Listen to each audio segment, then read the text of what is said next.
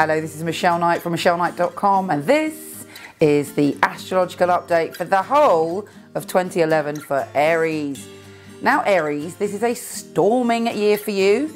You are triumphant from the middle of January with all sorts of wonderful things and wonderful potentials coming your way. From the 22nd of January, we have Jupiter, the planet of good fortune, trumpeting his way into your sign to give you a farewell tour before he's off again in June for another 12 years. So what does it mean? How can you take advantage of Jupiter being there for 6 months? Well, look out for opportunities. And as Uranus, or as my son keeps telling me to call it Uranus, because he laughs every time I say Uranus, as Uranus is coming into your sign in March, you can expect some unexpected good fortune. Out of the blue, one day, everything could change for you. But it's very important that you grasp the nettle and you grasp the moment and you allow yourself to do what you dream of doing. Uranus, or Uranus, is all about being unpredictable, being unconventional, allowing yourself to express yourself in a unique way. And while you're good at doing that, there is a side to you that likes to have everybody approve of you and everybody like you. So even though you're a little hero and you're a little optimist, sometimes you don't like going out of your comfort zone to express yourself in an eccentric way. Uranus is saying to you, go forward and be yourself and don't care what other people think. And Jupiter is saying, I'm going to launch you, so you get ready, because now is the time you're going after your dream. So be prepared, be eager, and allow yourself to embrace the unexpected. Interestingly, Saturn is in your opposite sign of Libra. So somewhere in the mix, there may be some people that don't want you to suddenly fly off and do something unusual or interesting. There may be people, particularly in relationships or partnerships, who want to kind of control you or hold you back, or let's not kind of, make assumptions here. You may feel as if they're trying to hold you back, but actually that could be something within you. Something in you which is seeking balance when another part of you is seeking adventure.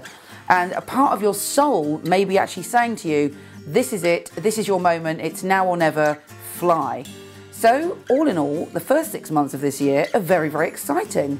And in fact, Uranus is going to be with you for a long time, and it's going to expect the unexpected of you. Now, if you're a typical passionate Aries, you may be saying, well, that's all well and good, but what about my love life? Well, between April and May, things start to heat up, passions start to rise. Around that time you have Mars, the planet of passion, lust and energy, in your sign, and you also have Venus, planet of love, in your sign. So you are feeling very intense, very full on, very filled with passion and lust for life. And also, because Uranus is still there, you may find yourself unexpectedly attracted to someone, or suddenly being cast into an unexpected love affair or moment. If you're in an established relationship, that's the time to do something really interesting or unusual and allow yourself to zhuzh up your relationship by being passionate once more and reviving your lusty feelings for someone. And a lover or partner will be amazed by this sudden energy change. So to end this year, there's going to be a big bang for you when we have the full moon on the 12th of October in your sign.